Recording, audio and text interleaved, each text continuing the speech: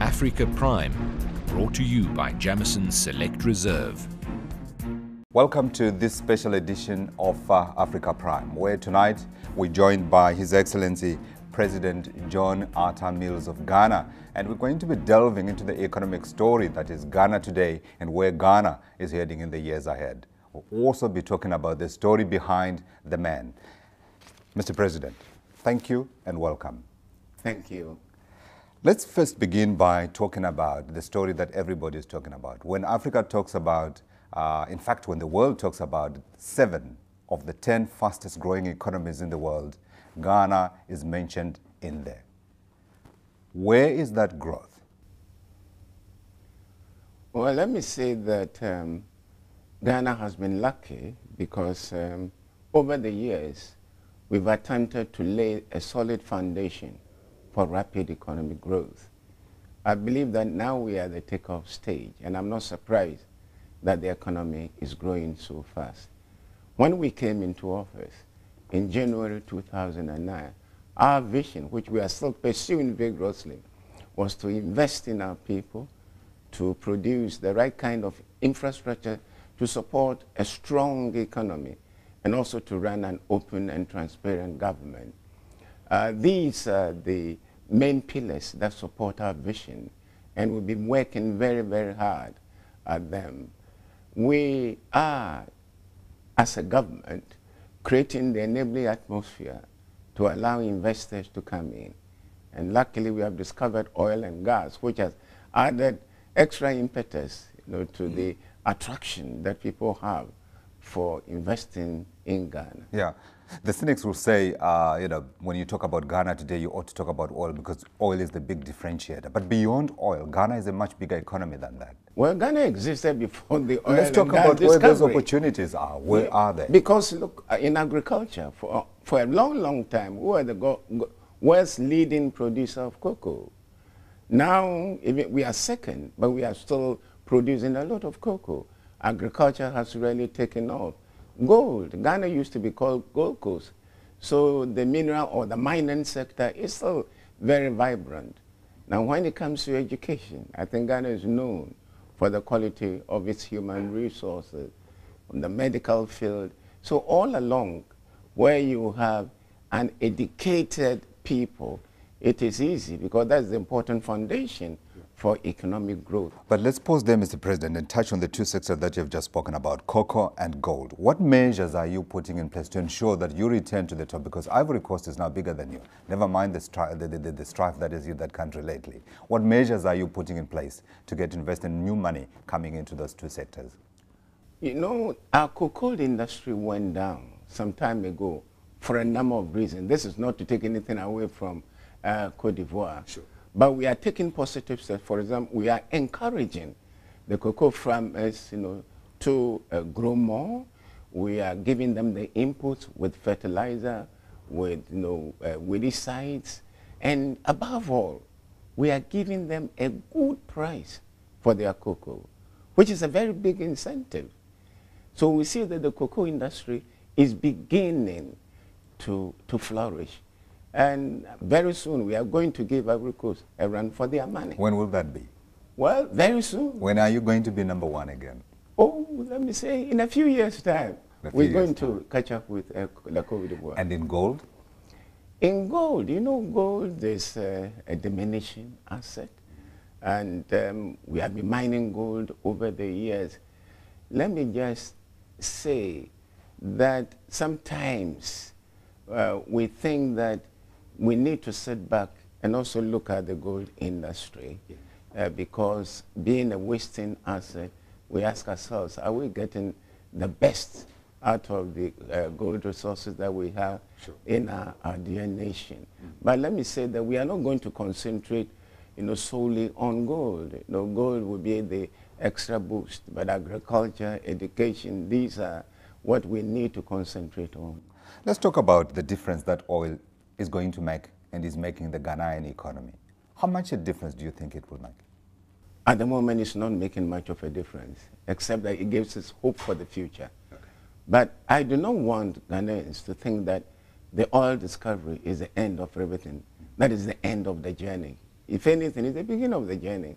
We want to make sure that we derive the maximum benefit from the oil, but that should not take away attention from the other very important areas, agriculture. No nation can flourish without a strong agricultural base. Sure. So the oil, at the moment, is just, trickling in. I believe that in years to come, the oil will play quite a sizable role, in What's the growth that sizable role? That's the number that I was looking for. Well, at the moment, we are producing about 110,000 barrels a day. And who knows, in 2-3 years, it's certainly going to go up. But I cannot tell you exactly how many thousands of barrels a day that we'll be able to produce. Yeah. Now, we saw from the first quarter, growth quarter on quarter slowed in the first quarter of the year. But compared with the previous quarter, in the previous year, we're looking at growth of 23%. For the rest of the year, what kind of growth are you looking for 2011 for Ghana?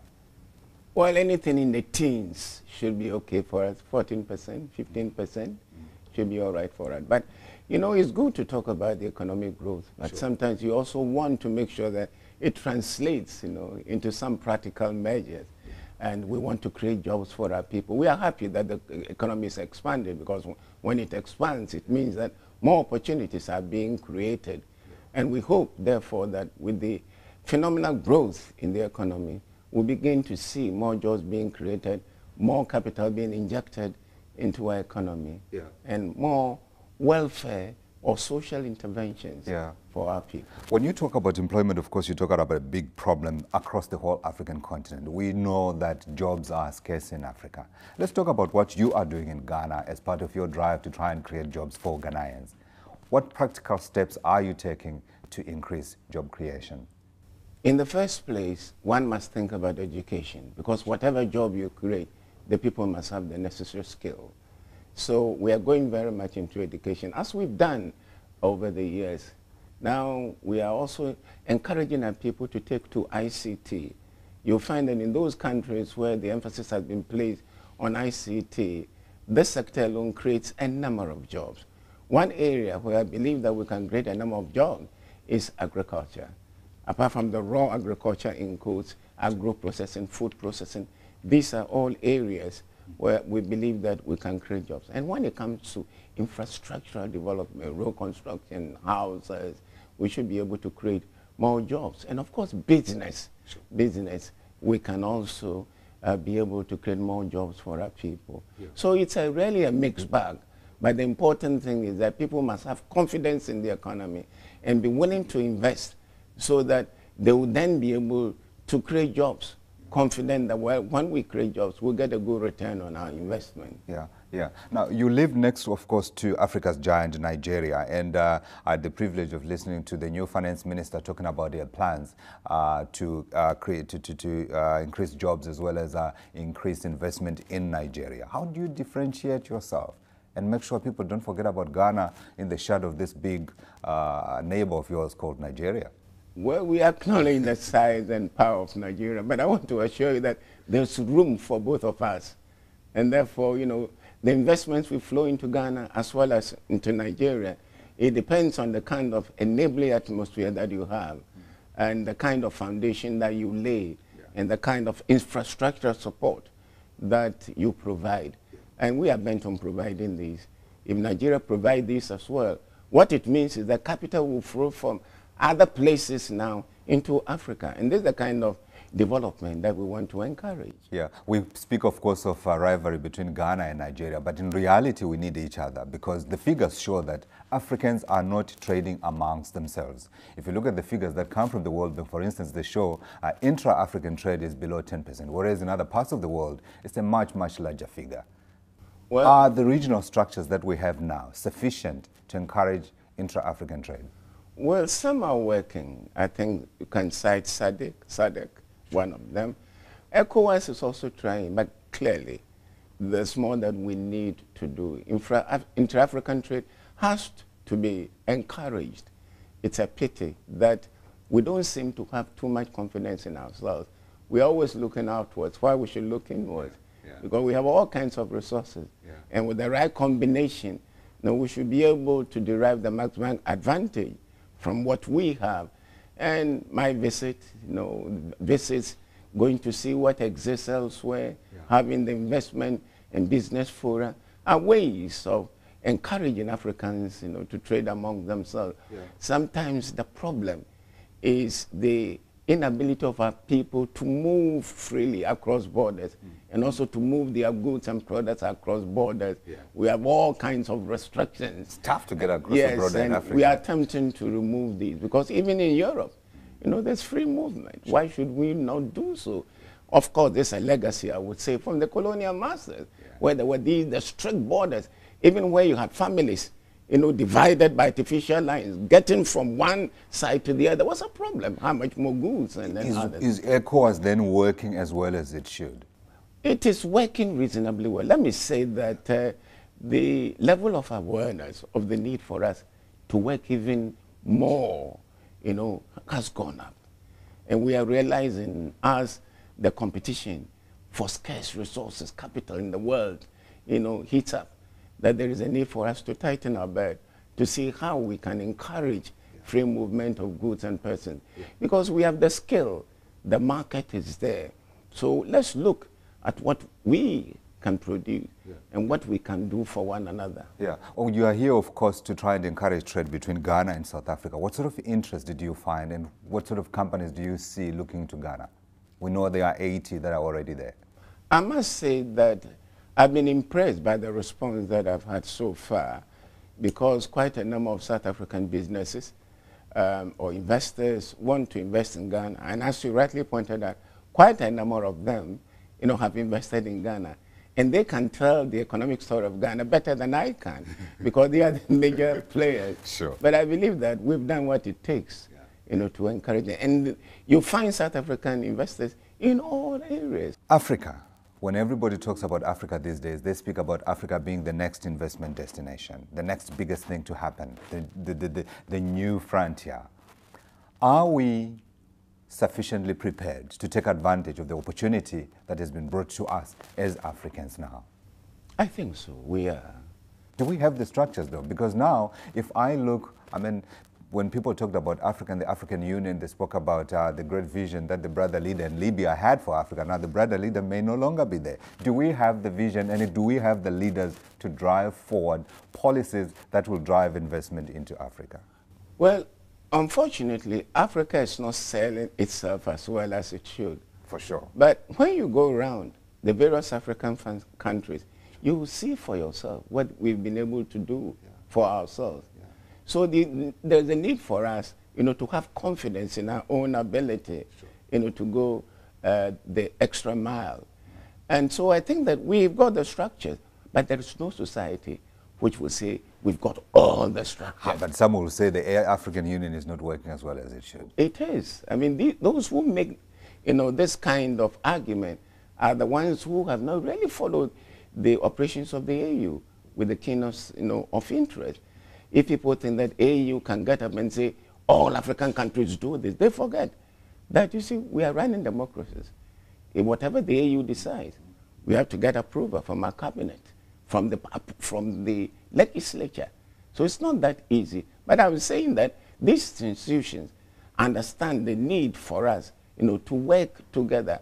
So Africa is making an effort. And the AU has taken a number of initiatives. AU is funding projects. AU is opening doors. So are the regional groupings. They are making investment available. They are selling their various regions. And the leaders themselves, have recognized the need to come together, sell their countries, and realize also that in unity lies strength. True, but some will say that until we have a stronger voice at international institutions such as the World Bank, such as the International Monetary Fund, such as the United Nations itself, and fora such as the G8, now the expanded G20, will not make a difference. What can we do to make sure that our voice is heard in those institutions? People tend to forget that we have come a long way. There was a time when nobody wanted to listen to Africa. Now people are beginning to listen to our voices. We are making progress. Don't we need more African states in the G20?